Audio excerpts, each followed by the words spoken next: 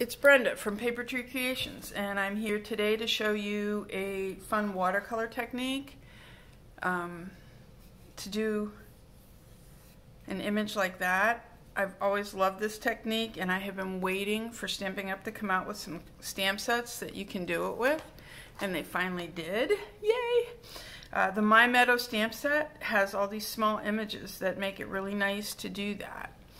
And I'm stamping the milk jug from the Country Home, and then I'm using a few stamps from Grace's Garden, the Saying and the Kitty Cat. So to start this technique, I'm going to start with the milk jug, and I'm going to ink it up in basic gray, and I'm just going to stamp it there. Got a little bit too much ink on that.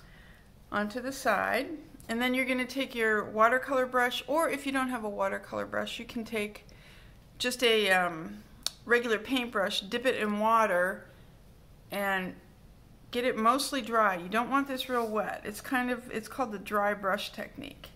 And you're just going to pull the color from the ink on the sides into the middle. You want to go from obviously the outside to the inside. So you can use either one of these. The watercolor brushes have a tendency to use a little bit more water than I like, especially on this part. So I like the brush better for the jug. For the rest of it, the watercolor brush is fine. Now you can also pick up some extra ink from your ink pad for like shaded areas, or if you want to bring in just a little bit more color on the edges to give it more of a shaded look, you can do that. And then maybe even take the watercolor brush to it to get more water to bring that in. So you can play with that to what you like. It's kind of fun.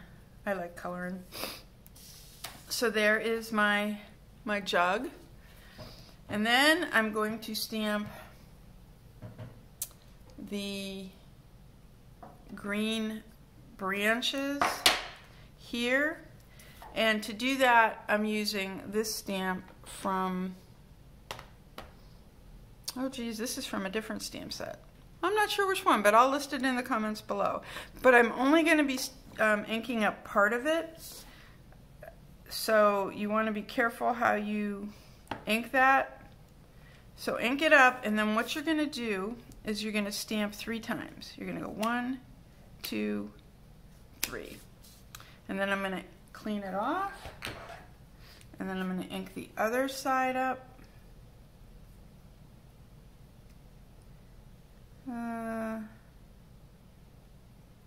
Like so, and again, 1, 2, 3, and that's going to give you some background leaves. You can then just take a little bit of your brush and just go over some of that a little bit to give it a watercolory look.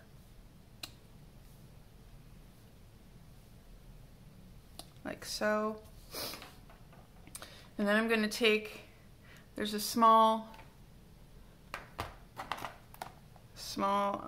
leaf stamp right here, and I'm going to take and stamp that in here again. 1, 2, 3, 1, 2, 3, and that gives you some more greenery. And then we're going to stamp some grass using always that 1, 2, 3, because that gives you the depth that you need by having the different colors. And then I have a small grass that I'm just going to stamp around that. I really like this technique. I think I saw it, somewhere. And I just was like, oh, I wish we had stamps that we could do that with. And now here they are. So I'm excited. Okay, and then you're just gonna wanna just a little bit of watercolor to give it that green hue. You don't want to put too much because you want still the individual leaves or blades of grass to show.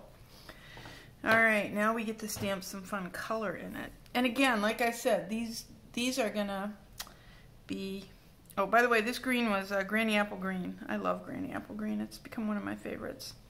I'm gonna be using this stamp set to stamp some of the flowers in both the Balmy Blue and the Highland Heather. Again, you want the 3. And we'll just put some in the grass, because we know flowers grow everywhere. And then we're going to do some Balmy Blue. I love these two colors together. The Highland Heather and the Balmy Blue. It just makes it so springy looking. Ooh. Okay, and then you're going to, again, just a little bit of watercoloring in there to kind of blend it, but not too much because you don't want to cover up the detail. Okay, we're going to use this stamp now and do some more blue flowers just here, because this is just a nice variety of flowers. We want a nice variety of flowers. And then the last one we're gonna do is, where is it? This one. I'm not sure it's supposed to be a flower, but I'm using it as one. Kind of looks like a gladiolus to me. And we're gonna do that in purple. I think it's actually supposed to be rocks for the garden, but hey, we can do whatever we want with our stamps. It's fun to have variety. All right, and there you go. Again, just maybe blending a little bit, not too much, just to give it that watercolor look.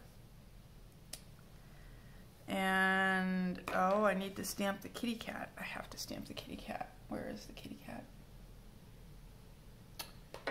Did I get the kitty cat out? Oh, there's the kitty cat. I did stamp the kitty cat in black.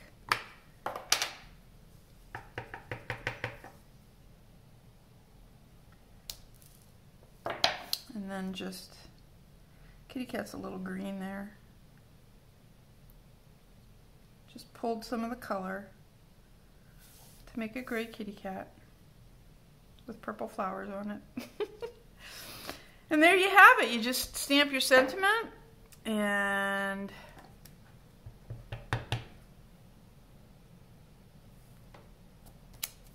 oh, that one didn't come out very well. Let's see if I can line that up. Excuse my head. Pretty good. I can take a pen and go over that. So that is the card. Each one is a little different. You can see each one is different. And don't forget to sign your card, because this is a watercolor painting and it is a work of art. I hope you enjoyed the video. Have a good day.